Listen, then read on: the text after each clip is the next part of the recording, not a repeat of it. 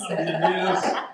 Hallelujah. The Lord is good and his mercies endure forever. Dios los bendiga. The Lord is good and his mercies endure forever. Bless the Lord. Amen. Hallelujah. Amen. Hallelujah. Amen. God bless you. Hallelujah. Thank you, Jesus. We bless you, Lord God. We bless you. We worship you. We praise you. We give you thanksgiving. Yes, we do. Hallelujah. We worship you. We worship you. Glory to God. Hallelujah. I just do a quick commercial. I was listening to something yesterday. You've heard me say that the tongue is the only part of the human body that is connected both to the spirit and to the flesh. Mm-hmm. And it's an instrument. The tongue is an instrument of the flesh, but it's an instrument of the spirit. Amen. As well. And Amen. I was listening to Jerry Savelle, and I'd never heard this story before. I was listening to it yesterday. He was talking about having a stroke, and he'd had a stroke. Mm-hmm. And he said the stroke was a very severe stroke, and it completely wiped his memory. He had zero memory, no memory, had no ability to speak. He couldn't remember any words. No words from her. The only word in his natural language he could say yes was the only word he knew was yes, and that he could pray in tongues, and didn't know what he was doing, but that he could pray in tongues, and so he said that they encouraged him to pray in tongues. It's a fascinating story because he was just like a vegetable. Mm-hmm. And the only thing he could do was pray in tongues. But what happened was that as he began to pray in tongues, and spent some time praying in tongues, and just all of a sudden everything just completely returned. Glory to God. And they had said they were sure he was never going to recover. He'd never get his, he was going to be a vegetable the rest of his life, But he was praying in tongues. And I'll tell you that the tongue is a fabulous instrument. Because it is connected to the flesh, but it is connected to the spirit as well. And the Bible, and this is one of my favorite passages in the Bible, death and life is in the power of the tongue. And those that love it will eat the fruit thereof. And then we picked up, when I give you the scripture reference, this is something we talked about a good bit at our camp meeting. It's Isaiah 57, 18 through 19. And I'll read the whole passage. It says, I have seen his ways, and I will heal him. I will lead him also and restore comforts unto him and to his mourners. I create the fruit of the lips. Amen. Peace, peace to him that is far off, and to him that is near, saith the Lord. I will heal him. I create the fruit of the lips. Amen. I create the fruit of the lips. I'll tell you, if there's no other scripture that you could get, I create the fruit of the lips. If there was something that you were really believing for, there's a simple process to begin to engage God in that. And one of them is get you a picture of it, because we were given an imagination. And imagination is the word means image, an imaginator. In other words, the producer of an image. That's what an imagination is the producer of an image. And so when we think, we don't think in words, we think in pictures. We think in things to see. And so one of the best ways to begin to release your faith and begin to put your faith out there is to get a picture of the thing that you're believing for. For example, if you want a new car, or you want a new home, or whatever it is that you want, get you a picture of it and get it out there. Get it on get it on your refrigerator. Get it on the mirror in your nightstand. Get it in the mirror in your bathroom.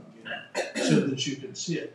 But the other thing is you've got to get it into your mouth. You've got to get it into your lips, because He creates the fruit of the lips. And He doesn't create the fruit of the imagination, but the imagination puts fluff on it, puts substance to the thing that you're speaking over, and He creates the fruit of the lips. And I remember when Pastor Gail and I, we hadn't been married, but a very short period of time, and we went to a camp meeting, and we heard John Amazzini was there, and he made this statement. He said, if something lives in your mouth, won't be very long before it lives in your life. Mhm. And I thought, I'd never heard that before. I had no idea what he was talking about.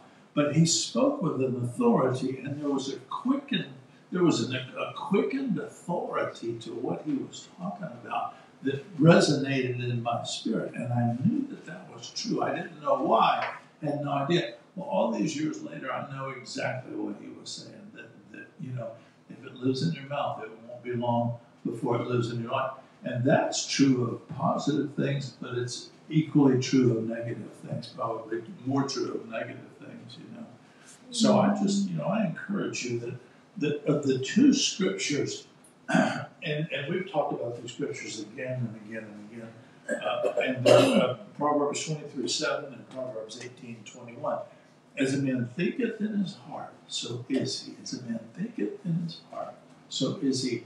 And death and life is in the power of the tongue, and they that love it will eat the fruit thereof. There's such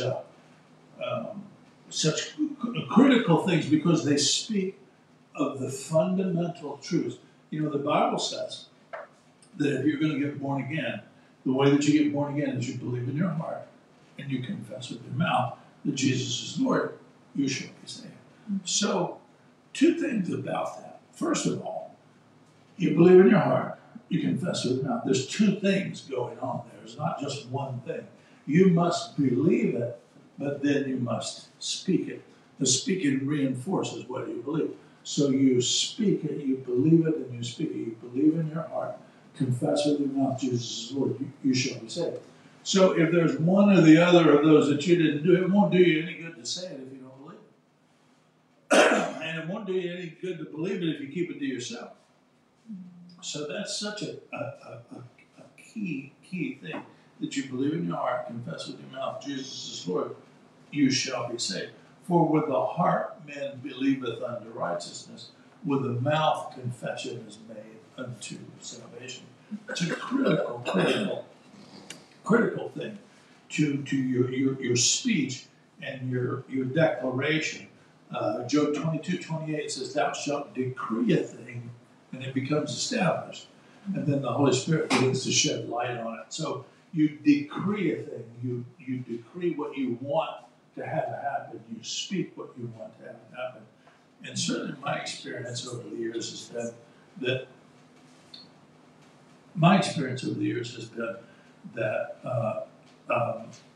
when you begin to speak something or you choose something, and we had this, I'll just give you a practical example. When we had first gone to Vero Beach, we had a real small house, a little house. It was way too small for us to actually occupy, because we had 5 children, and we're in this little 2-bedroom house. It's about 1,000 square feet or so, and we knew that if we were going to be spending time there, that wasn't going to do. We're going to have a bigger house. So we went out and started looking for houses, and we found there were 2 or 3 houses that we saw. One of them in particular. We saw this house. I kind of sort of like this house. So that's what we do. We begin to call it in. We begin to speak to it. Begin to speak to the house. Begin to call the house in. And I had the Lord say on a couple of different occasions, "That's not your house." Don't call that in anymore. That's not your house. And don't waste your time over that one. Right. We had another one. We finally settled on one we really liked, and sort of really liked, and so we told the realtor. We said to the realtor, we said, "Listen, we're going to go back to we're going to pray about this overnight, right? And then assuming we get the go ahead, we're going to go ahead and make an offer tomorrow." And so that night I had a dream, and the dream the Lord said, "There's witchcraft in that area. And I don't want you in that area. Stay away from that area. And stay away from that house. Stay away from that area." So now you can just imagine the conversation with the realtor the next day, But whatever, it was what it was. But I remember a number of years later, we looked at another house in the same area, and the same thing happened. The Lord spoke to me and said, "No, I told you, there's witchcraft in that area." and I don't want you to have anything to do with it anyway. So the idea was here's what happens. Amen.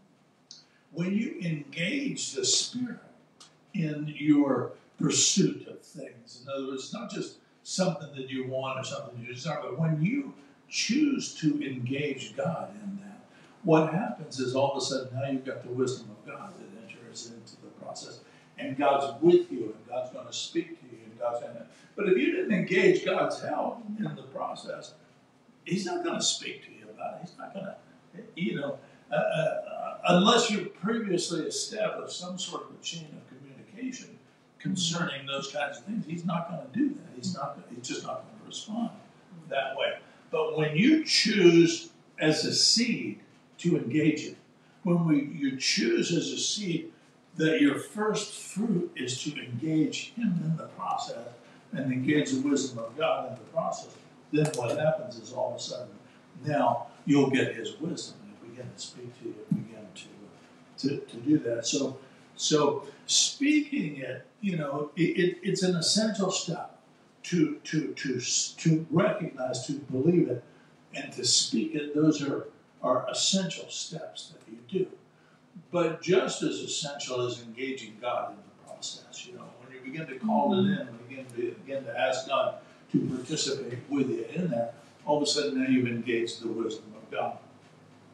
And it's such a critical thing. Anyway, then let's go back to the tongue. Once again, the tongue. So the tongue is connected to the spirit man, but the tongue is also connected to the flesh. And of course, with the flesh, and in the book of James, the word says, "No man can tame the tongue." And it's absolutely true. It says it's an unruly member, and no man can tame the tongue, but the Holy Spirit can tame your tongue. And I know from personal experience that is a fact. James 3. What is that again, John? It's James 3. It says, "Behold, we put bits in the horse's mouth, that they may obey us, and we turn about their whole body.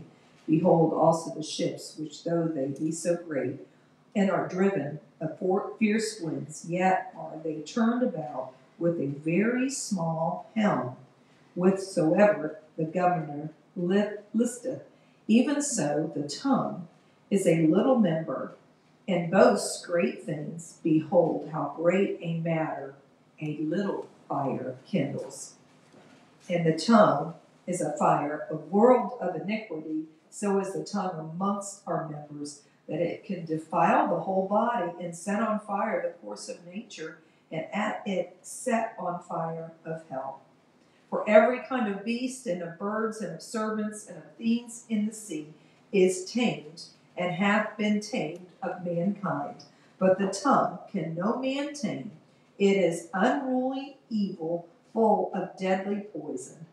Therefore with it bless we God, even the Father, and therewith we curse we men, which are made after the similitude of the similitude of God. Out of the same mouth proceeds blessing and cursing. My brothers, these things ought not to be so." Hallelujah. So, no man can tame the tongue, but the Holy Spirit can tame the tongue. Excuse me. Similarly, if you are working towards getting on board with Him creating the fruit of the lips, there's no way that you can tame your tongue to begin to do that, to begin to speak those things. You've got to have the Holy Ghost engaged in that process, and have Him work with you in that process. So once again, that's all you do. You just engage Him. You say, "God, I need your help in this thing. I'm not capable of doing it. I need you to help me on this thing, but I want my tongue to be the tongue, the pen of a ready writer." That's what the word says. Amen. My tongue is a pen of a ready writer. Amen. My words have power in the heavenlies. I can decree a thing and it is established. the mouth of the just brings forth wisdom. Amen. Hallelujah. Thank you, Jesus. Yeah, Thank you, I was a Jesus. singer, but Is it God? but the words were good. Amen. The words are The great. words are good. Anyway, what Pastor Gail and I both what we've been focused on is the scripture. Let me just read it. It's Jeremiah 32:27.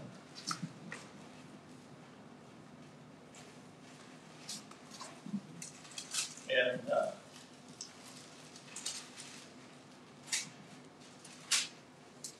there's times for us where God will quicken scriptures Yes. for us. And therefore, perhaps a season that we're in or something that's coming, something that we're getting. And this is certainly one of those quickening. I had a dream back maybe, I don't know, a few years ago. 2019. Could have been. About Yeah, 2019. 3 or 4 years ago, I had a dream one night. And where the Lord spoke to me about something. And something He was going to do for me. And I woke up from that dream and I thought, that is not possible. Mm-hmm. You know, that could not happen. And the Lord immediately quoted this verse to me. I mean, just quoted the verse to me. Right. Behold, I am the Lord, the God of all flesh. Is there anything too hard for me? Mm. Hallelujah. Behold, I am the God of all flesh. Is there anything too hard for me? Mm-hmm. And then He added, this is from another scripture, is the arm of the Lord short? Is it shortened? You know, is it shorter than it was? Verse 17. Well, of course it was. What verse is that, sir? 17. Same passage? Uh-huh.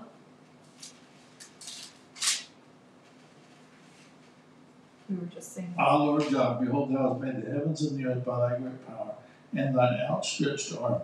Is there nothing too hard for thee? And then that was he followed it up with that statement. Is there anything too hard for me? Amen. And I immediately repented, and I said, God, I am so sorry. You know, I repent of that. And of course you're able to do that. And I want you to do it. Of course you're able. And I want you to do that. Yeah. My goodness, how dumb can you get? You know? Oh, hallelujah. So Glory to God. that Thank particular you, passage, Lord. Jeremiah 32:27, though, is a powerful word. And here's it's such a, I mean, God's speaking. Jeremiah's a prophet, and he's speaking to the prophet there. But the reality is that the people of God today, they do not believe that. Mm-mm. You know, they don't believe that nothing is too hard for God. They don't believe that God is capable of doing anything. They don't believe that He's able. Just like that situation with Jerry Savelle, you know, where the doctors say, well, that's not possible. He had another interesting story about his daughter. They cut her finger. She had an accident and cut her fingers off, and or cut off, you know, the ends of her fingers. And so they took her to this plastic surgeon, and the plastic surgeon said, well, you know, we can fix it, you know, we can graft it, but they're always going to be short. You know, they're never going to grow back, and there's never going to be a nail there. You know, it's always going to look funny, you know, and so forth. And he told the doctor, he said, well, that's your wisdom, you know, that's what you think, but my God's able to restore those fingers. Amen. And so he said, you know, you do what you can do, and then I'm going to have my God do Yes. what He can do. You know? Amen. So they grafted the skin back over the fingers, and it wasn't very much longer. And lo and behold, they grew back out. There were nails and everything, just normal fingers. They'd grown back Amen. out. Glory to God. And he said the surgeon said, you know, I never saw that happen. It's not possible that happened. But There's nothing too difficult. yeah, there's nothing too difficult for God. Amen. And our Like problem Robert. is we're not trained to think that way. Right. We're not trained to think that there's nothing too hard for God. Amen. And in fact, all of our you know, when I was a kid, we grew up in less than advantageous circumstances. You know, we were just a, you know, the average household in the average place, and we didn't have any money. And the words that I consistently heard, what I kept hearing again and again and again, was, we can't afford that. You know, if we were going to do something, well, we can't afford that, you know. And I hated those words. I so loathed those words because, number one, it wasn't true. And I think I had a sense in my spirit, even from a young age, it wasn't true, you know. But we can't afford that. It meant that there was somebody who could. But I wasn't in that group. You know, there was a different group of people out there, and they could afford it. But I wasn't in that group. I was in the group over here that couldn't afford it, you know. And I hated those words. And I don't think my children ever heard me say those words when they were young, because it wasn't so. You know, what was so is you begin to sow for something. Right. You know, you see something you want, okay, we're going to begin to sow for it. Yes. We're going to begin to plant some seed for it. Yes. We're going to begin to believe God for Yes. it, and believe God for it to come to pass. And that's the Amen. reality, and that's how we ought to think. Amen. But we don't think that way. We're not trained to think that way. We're trained to, you know, the doctors, well, we can cure this, we can't cure that. Or, you know, you need to get the COVID shot, you know, because we can't guarantee that you're going to be able to not get COVID or survive COVID or what have you. I knew when we first heard the words COVID, I knew that I could survive COVID, that I wasn't going to get COVID, that I didn't have a problem with. I had nothing to fear. There's nothing to fear. And God actually spoke to me in a dream about the shot, and without boring into the detail, it wasn't a very pleasant dream about not getting the shot anyway. Yes. And so I never did. I never got COVID. You know, I don't think I ever got COVID, but we don't stop long enough to investigate if we don't feel good today. We don't stop long enough to find out why we don't feel good, you know. Come on. Check it out. Come on. We just keep going. We keep We're going. just going to keep on going. Yeah, that's right. And, so over our finances, over my finances as a young man, and probably much like yours, much like everybody else, you know, we're trained to believe, well, there's just things we can't do, the things we can't afford, you know. Right. You know, some of the families can go on vacation, but we can't go on vacation, you know, because we can't really afford vacation. Right. And so forth and so on. Some of you may have grown up in a little better circumstances than I did. Similarly with the doctor, you know, the doctors would say, you know, there's no cure for this, or there's no cure for that, or we can't heal this, or we can't heal that. And, you know, there's just nothing we can do. That's, you know, they told my daughter-in-law, the doctors told her that she had diseases that were not healable, you know, that they could not be healed. And she said, no, I don't receive that. Yes, you know? right. And she was, you know, my son healed and her together, they said, I'm sorry, we don't believe that, you Yes. know. And it was, they were healed, they were completely and fully healed. Thank you, Jesus. And as if they were never, as if they never existed, you know. Thank But the you, doctor Jesus. said that can never be healed. That can Right. never, you know, well, Thank they you, were Lord. wrong. Thank They you, were just Lord. wrong because Thank you. they knew a God that nothing was too hard for that God. Right. And see, that's Amen. our problem is Yes. we don't know that God well Yes. enough, you know, Mhm. to know that there is nothing that is too difficult Right. for Him, that there is absolutely nothing that is impossible for Him. And so, since we don't know that God well enough, we don't believe that. And so our mind can be swayed by every wind of doctrine and circumstance and situation that happen. But the reality is that God Himself said, there is nothing Amen. too hard for me. Amen. And I would tell you that my recommendation to every Christian, and you could say, well, okay, this is a recommendation for every new Christian. No, Because sometimes it's the old Christians that have it the Of worst. course, that's right. Is that you've got to begin to meditate God's ability to do anything, Amen. and because you've got to change it up here. Yes. If it doesn't change up here, it'll never change in your life, and you got to change it in here. If it's not doesn't live in your mouth, it won't live in your life. If it's not living in your mind, it won't live in your oh, hallelujah. So, you know, that would be my script, my prescription for every Christian is you've got to begin to recognize God's ability to do anything. Now, how would you do that? Or how could you actually change a mind? And as I say, and sometimes it's easier to change young people's minds than it is older people. You know, the older people get, the more set they are in their ways, the more things that you could believe. You know, my mother died. She was 94. You know, and she lived a long life, and she was born again most of the days of her life. And she was a wonderful woman who loved God and believed God.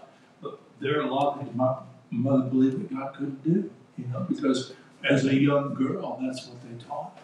You know, as a young child growing up. Right. 95 years ago, as a young child growing up, they said, God can't do this, God can't do that. And they accepted it, they received it, Right. and they believed it, and they never did anything about changing it.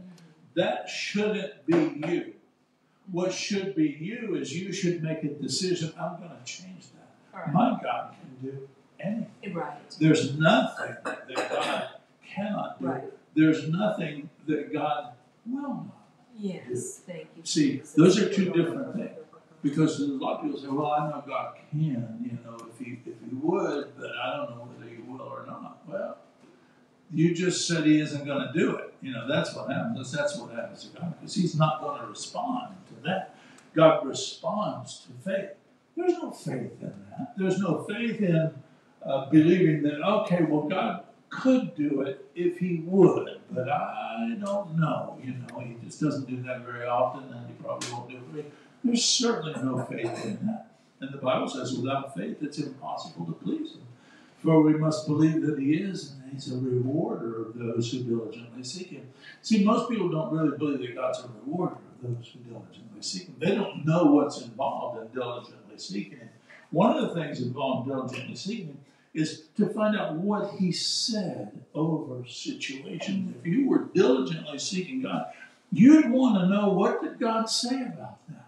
You know, because see, the doctor just said that wasn't healable, that there's no cure for that. But God said, I'm the God of all flesh. There's nothing too hard for me. I am the Lord your physician. I'm the Lord your healer.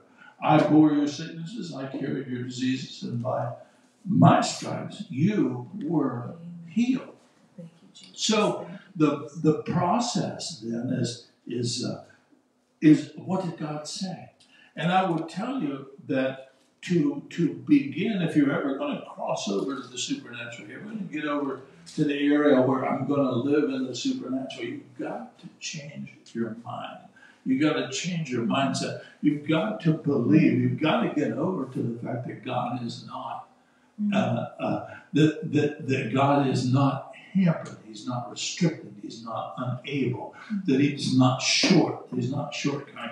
You know, I remember when we had a situation happen. This is a number of years ago. We had a situation happen where, you know, we ended up in a very difficult economic circumstance due to the way the world was. And we ended up crossways with this bank, and the bank said, you know, we're going to take your property. And, you know, I don't think I really responded to them. Basically, they said, you know, we're going to take your property. And the truth was, it was an egregious thing, because we were not delinquent. We had not performed any of the covenants that we had to perform. We made all of our payments. But they had the right to do it according to the law of men. But they didn't have the right to do it according to the law of God. So what happened was I began to pray. I just put it before God. And every single voice around me said, you know, just let it go. They're going to win. And my response, and even my son, my oldest son, who's my lawyer, said, Dad, he said, they're going to win, you know.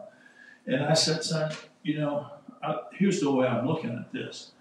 That they may pry my fingers from around it, you know, and at the end of the day, you know, the judge may strip it away and he may pry my fingers off of it, but until that day, I will not let it go, and I am not going to give up. Amen. And so I prayed over that. I got a scripture. I began to pray over that, begin to make declaration over it, because I knew that God was able. Yes. See, I knew God was able. Amen. And that's such a key thing, is you must come to the place that you know God is able. Amen. See, there's a higher order of activity than believing. And it's when you come to the place where you know. What you want to do is you want to get over to what you know. Yes. I don't believe that anymore. I know this. Because what you believe, you can change. You can believe this minute and believe that the next minute. You know, you can change what you believe. We see that happen all the time. You know, we read these reports of people that believe this, and now they change their mind, and now they believe that. You know, and that's what they get. I got it. But what you know, that you know, is not going to change. And I knew that God was able. And so, in the face of every single voice to the contrary, I just prayed. And I found a verse, and I got a verse, and I began to quote a verse. And I prayed, I quoted that verse and prayed that verse and put that before the Lord for 2.5 years. Every single day for 2.5 years. And at the end of 2.5 years, I had a dream. And what I had been saying was that, you know, Jesus, you cursed the fig tree. I cursed this thing here. You know, I cursed this, and I come in to shrivel up and die and go away. That's it. No man's ever going to eat fruit from it again. Amen. And so after 2.5 years, I have a dream. And basically what the Lord said was, don't say that anymore. Start saying this. And he gave me a new scripture, and it was Psalm 21. That they intended evil against you. They imagined mischievous devices, but they will be unable to perform them. And you know, I said, okay, God. So I changed my confession.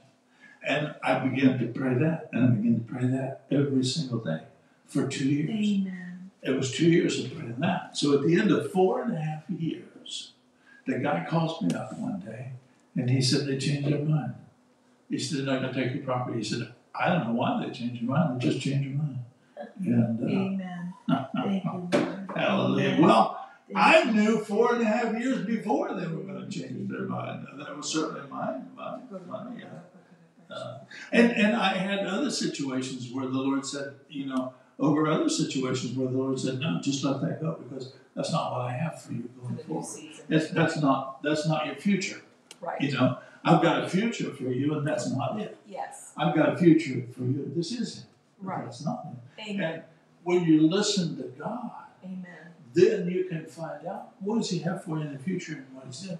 Because if there's something that you're holding on to, Right. that God doesn't have in your future, you don't want to hold on to that anymore. Right. You want to let that go. Right. On the other hand, if there's something that is in your future that God has for you in your future, you want to be pursuing that. You want to be saying it. You want to be declaring it. Amen. So the truth is, if you're ever going to cross over to the realm of the supernatural, what you've got to do, the place you've got to begin is in your mind. And you've got to begin to recognize that there is nothing too hard for God. There is nothing too hard for God. Now here's how I would do that if it was me and I was in that situation. I'd begin to get the scriptures concerning that matter and what I would do, and the reason is, I mean, I could say it, I could just be saying it, and you could just be saying it, but the Word of God contains faith. That is a different matter, because without faith it's impossible to please The God. Word of God And itself. your words, if they're not God's words, they don't contain faith. What you need is faith. So when you begin to speak God's word, what happens is your faith begins to rise. And the more of God's word you speak, the more your faith Yes. begins to rise with that. So where you don't want to just end up where you're sort of persuaded that God is able. You want to end up in a place where your faith is around that God is able to do anything. There's nothing God can't do. And my faith is up there with that for that to begin to hold. So anyway, I got a list of different scriptures here of situations that are, and you might make a note. Certainly, number one would be the first appearance of this is in the book of Genesis. Now, there's a biblical principle called the law of first mention, and what the law of first mention means is when it's first mentioned in the Bible, how it's used in that passage, and the meaning of that, and the application of that. It's going to be that way throughout the Bible, unless the Bible indicates that it's different. Mm-hmm. So Genesis 18:14 is the law of first mention concerning this matter. Moreover, Genesis is also the book of beginnings. And every significant biblical principle is contained in the book of Genesis because it is the book of beginnings. And as Genesis 18:14, is anything too hard for the Lord? And this is God speaking to Abraham. He said, is anything too hard for the Lord? At the appointed time, I will return about this time next year, and Sarah will have a son. In other words, see, she's too old to have a child. And he's too old to father a child. She's too old to father a child. But God said, hey, she's going to have a child. And this time next year, she's going to have a child. Amen. Amen. And Sarah laughed. Sarah laughed at it. And Abraham was skeptical. Abraham was willing to do his part. Abraham. If Abraham did not go into Sarah's tent, then there would have been no child. So Abraham had a part he had to play. He had to disregard his age. He had to disregard his age. He had to disregard her age. Right. So they had a part that they had to play. But what they had to do is they had to believe God. Amen. And God said to Abraham, nothing is too hard for me.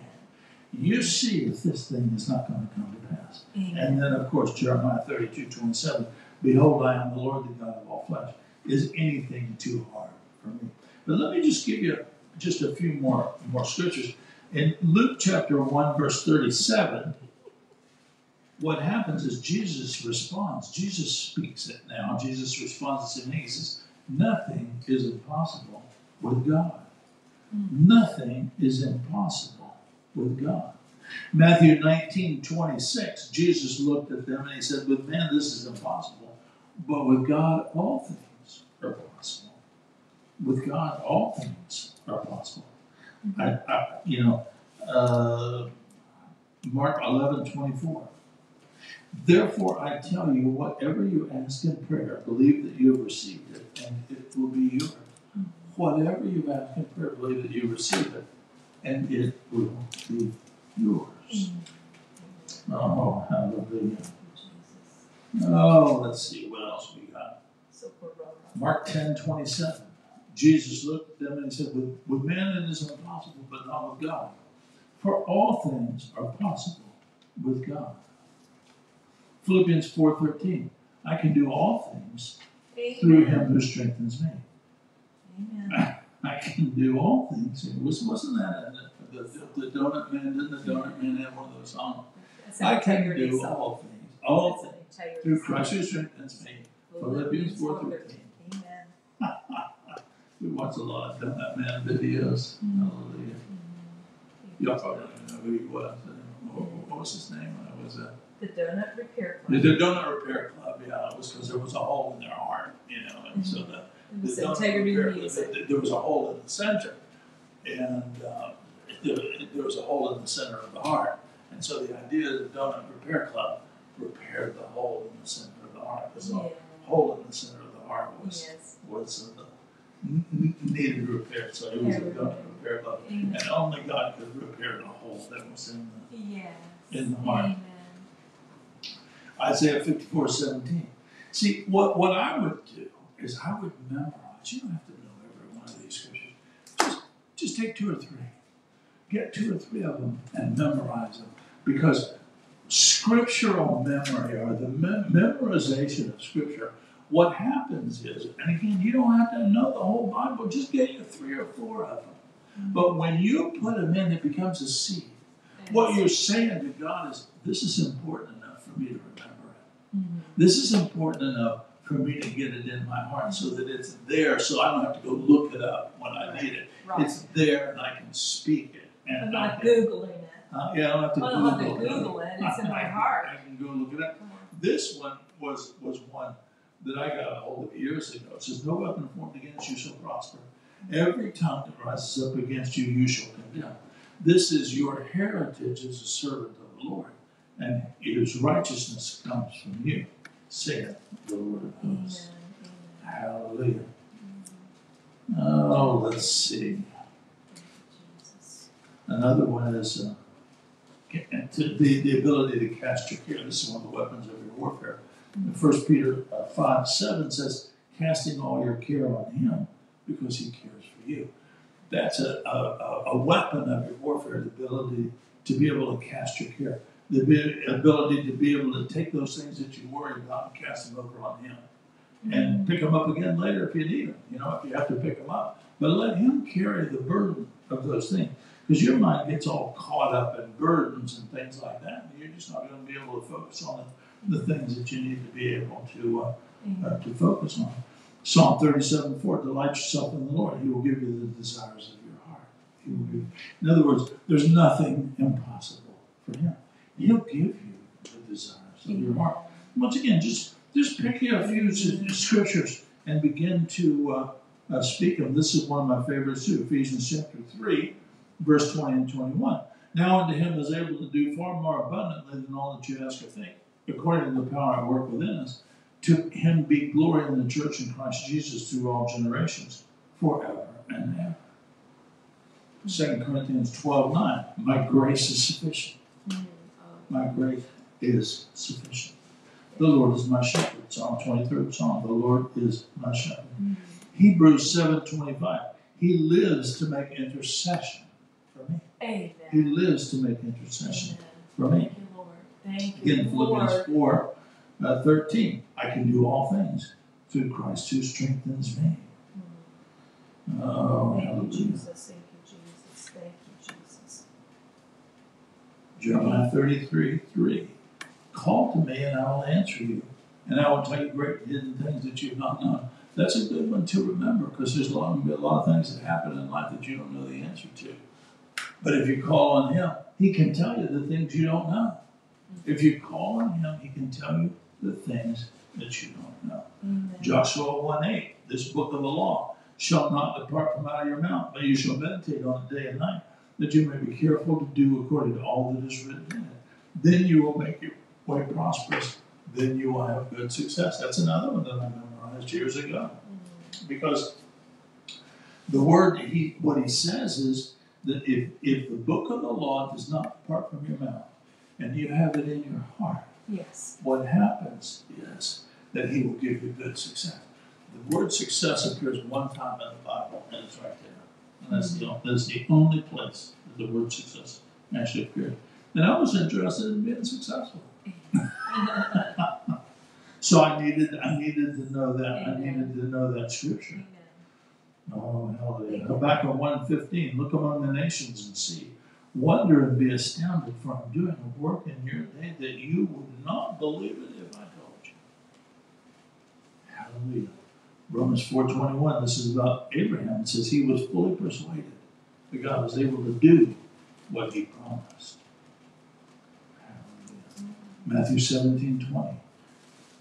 If you have faith like a grain of mustard seed, you can say to the mountain, move from here to there, and it will move, and nothing shall be impossible to you. Hallelujah. Oh, my goodness. Nehemiah 8:10. The joy of the Lord is your strength.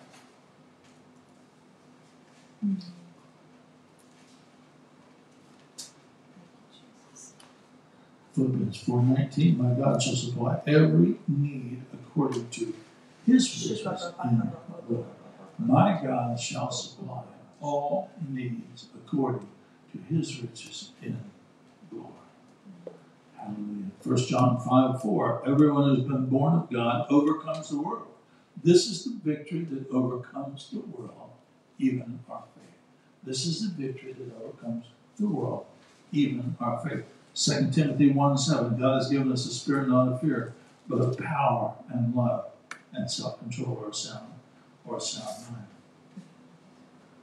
Hallelujah. This one, let me make note of this one in particular. It's Hebrews 11:11. It says, it's called the roll call of faith in that particular passage. It's called the roll call of faith. And here's what it says. It says, by faith, Sarah received power to conceive. Now, it's talking about Abraham, and he's talking about Abraham and Sarah there, and Abraham's 99 years old, and Sarah's 90, and she has a baby at 90 years old. She has to have the faith to conceive. But you have to have faith to conceive ideas. Amen. Business That's right. situations, ministry situations, That's ministry circumstances. You can have the faith to conceive. The faith to conceive. God, I want the faith to conceive what I'm supposed to be doing. Where am I supposed to be going? What am I supposed to be doing? I need the faith to conceive a plan. I need the faith to conceive a business. Amen. I need the faith to conceive ideas. Sarah was given faith to conceive. Power to conceive. Hallelujah. Numbers 11:23 once again. Is the Lord's hand short? Now you shall see whether my word will come true for you or not. Is the hand of the Lord too short? Hebrews 4:16. Let us then with confidence draw near to the throne of grace that we may receive mercy and grace, meaning empowerment, in the time of need. Hallelujah. Let us with confidence draw near to the throne of grace, that we may receive mercy and find grace in the time of need. Luke 17:1 through 37, it's actually around 5 through about 8 or so. The apostle said, the Lord increase our faith. And he said, I can't do that. What he said is, the way your faith increases is you plant it like a seed. It's done by seed time and harvest. Every time you speak one of these things, you're planting. Come on. You're planting faith. Every time you speak something that has faith in it, you plant your faith. And it will grow up. It will harvest. It will grow up and become greater. Because that's the way a seed operates, according to Mark 4, is the seed that gets planted, it grows up and it becomes greater. When you plant the seed of faith, and every one of these scriptures has the seed of faith in it, when you plant the seed of faith, the seed is going to grow up. It's going to become greater. And you're going to get more faith. That's the way that it works. Oh, hallelujah. Romans 1:17. The righteousness of God is revealed from faith to faith. For it is written, the just shall live by faith. The just shall live by faith. The just shall live by faith. We're supposed to live by faith. We are supposed to live by faith. And I'll give you a couple other scriptures here. We talked about these the other night. In the context of renewing your mind. See, what we're supposed to renew our mind to is God's ability to do anything for us. Right. It's God's ability to conquer all of our enemies. God's ability to subdue every enemy, natural and spiritual. God's ability to make me an overcomer. I mean, those are all critical things. Ephesians 6:10 through 13. We wrestle not against flesh and blood, but against principalities, powers, rulers of darkness, and spiritual wickedness in high places.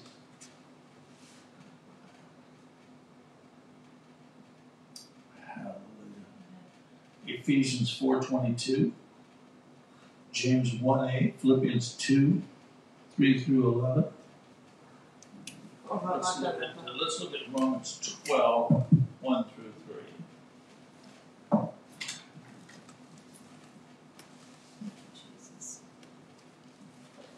And I appreciate that basically, I'm just going through scriptures here. But here's the thing. They contain faith. Yes. And you need faith. Because without faith, it's impossible to please God. So Yes. you need faith. Yes. When you speak the scriptures, when you sow the scripture, when you recite the scriptures, you're planting your faith so that your faith grows up. Yes. And you need, big faith accomplishes big things. Little faith accomplishes little things. Mm-hmm. Romans 12:1. I beseech you, therefore, brethren, by the mercies of God, present your body a living sacrifice, holy, acceptable unto God, which is your reasonable service. Be not conformed to the world, but be ye transformed by the renewing of your mind. Be ye transformed by the renewing of your mind. Amen. That's how you become transformed. That's how you become another person. That's how you Yes. become Thank you, Lord. victorious and successful Amen. in areas where perhaps you weren't before. You renew your mind that you may prove what is good and acceptable and perfect will of God. For I say through the grace given unto me, to every man that is among you not to think of himself more highly than he should think, but to think soberly accordingly as God has dealt to every man the measure of faith. Amen. Hallelujah. Jesus. And we'll just look at a couple more here. Romans chapter 8, verse 6. To be carnally minded is death, but to be spiritually minded is life and peace. Amen. To be carnally minded is death. Spiritually minded is life and peace.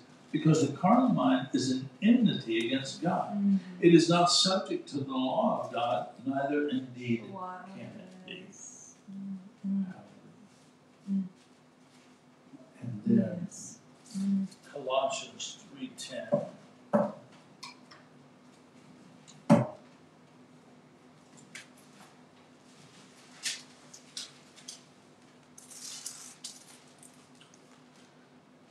Put on the new man, renewed Yes. in knowledge after the image of him that created him. In other words, renew your mind. Put on the new man. Put on the new man. Put on the man who is a spiritual man, Yes. who is after spiritual things.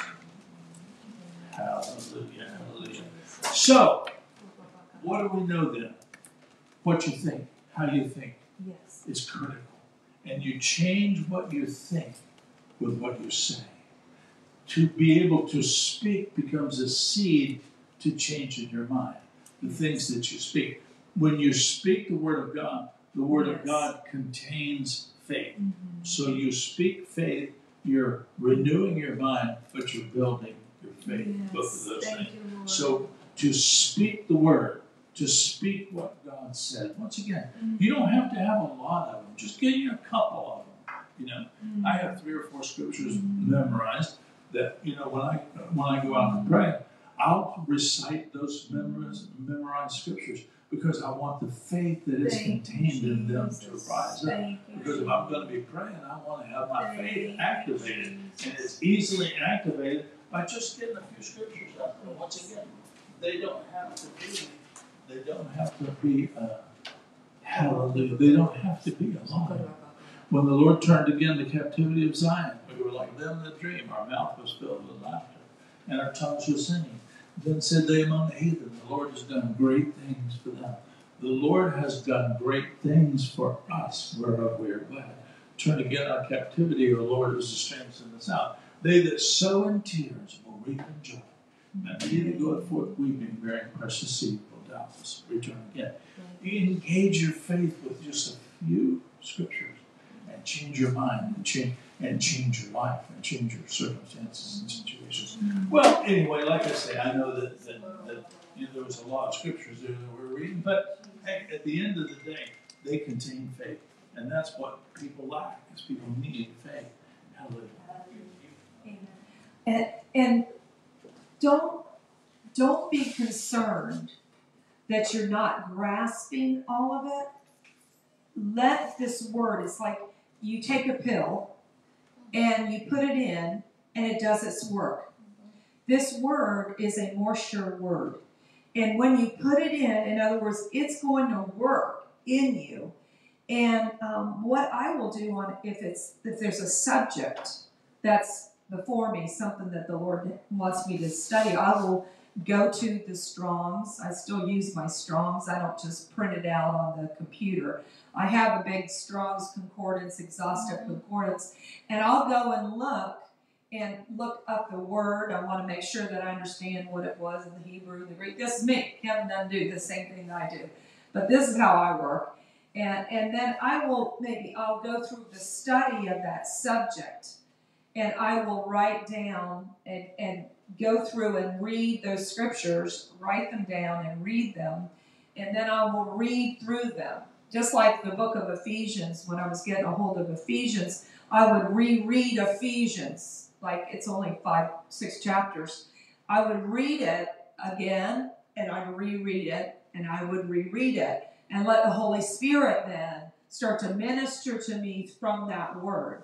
Same way for you, when you get those scriptures, yes, you want to memorize it, but you really want the Holy Spirit to speak to you concerning, if it's a subject, what he's speaking to you concerning that subject. Like Pastor Kevin and I, a couple weeks ago, I shared that I've been going through the scriptures on the glory, what the glory of the Lord is this year. It's a personal thing that I've been going through. And so I have been meditating on these scriptures in my personal time and going through many scriptures on the subject of the glory. And so we were talking about the glory and the manifest presence of God and the Kabbalah. And Pastor, so we went to sleep. I said, Lord, speak to me. What do you want? I'm meditating your scriptures, your word, but what are you speaking to me? Because I want to know what are you speaking. And that night, the Lord gave Pastor Kevin a dream about the glory, about the wave of glory. I shared it at the Come Away. And so God gave Pastor Kevin a dream that was responding to what I was praying about. Amen. And so sometimes that will happen if you have, somebody close, like Pastor Kevin and I are always pulling on each other and talking to each other about the word. But I know that he will speak to you because he wants you to be able to take that word and be able to direct it into a situation. And so that's the way that I do. I have lots of scriptures that I've committed to memory. I can't tell you the number. But then when I'm listening, and this is another why we put the word in, is for me, when I'm listening, people talk a lot. They talk about this and that. And as they're talking to me, here we are. I'm thinking the thing's still there. Here, as the people are talking to me about a particular subject, I'm like kind of inwardly praying, I want the word that is in here to rise up and direct what is to my response, not out of here, because that's where the natural man, the carnal man, or the soulish realm is up here. But I'm looking for the word from God, and that's what part of the reason that you want to put it in, because that's the truth over that situation, that it will start to rise up and it will speak what's truth. Because people talk about all kinds of stuff. I was talking to somebody a few months ago, and and the whole time the Lord said, there's not a spiritual part of any of this. Everything she's dealing with in this situation is natural. So there's not any, there's just nothing I was looking to grab to agree with, but there was nothing. It was all done in the natural. And so, like Pastor Kevin read, to be carnally minded is death, but to be spiritual minded is life and peace. And so we bring the tithes this morning because we know that this is not just a seed of money, but this is, when we bring the tithes, it is a spiritual seed, and it is going into the realm of eternity, and it is by faith that we offer our tithes and offerings to you, Lord. It is you that receives our offerings. It's not man, but Father, we thank you, God, that you have rebuked the devourer for our sake. So many times we hear stories about situations, great men and women of God, that have had tragedies, that have had several situations that God's performed miracles. And Lord, we just thank you for the miracles and the protection that you have kept our children and kept us countless times, even yesterday, kept us from tragedy, kept us from attack through angels ministering on our behalf. And so, Father, we thank you for the miracles that you've done for us. We thank you that we rejoice to bring the tithes to the storehouse. And we approve in you, and you have opened to us the windows of heaven and poured us out blessing that we will not have room enough to receive. So we, with joy, bring the tithes and offerings into your house, Lord.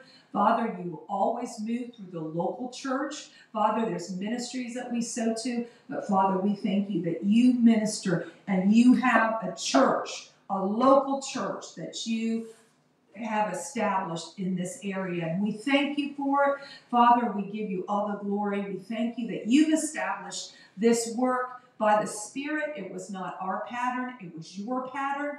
And Father, we have held to the pattern in which you gave us on the mount, not man's plan, not man's direction, but what you gave us. And so, Father, we thank you. We thank you that it will produce after its kind in Jesus' name. And we thank you for the offerings. We thank you. We receive all that you've done for us in this hour and in the past, and what you're doing for us in the future. In Jesus' name, amen. Thank you for being with us. We will see you tomorrow morning as the prayer, Love, Pray, Build starts at 5 in the morning. We'll be on, and then we'll be back with you to recap tomorrow morning. God bless you.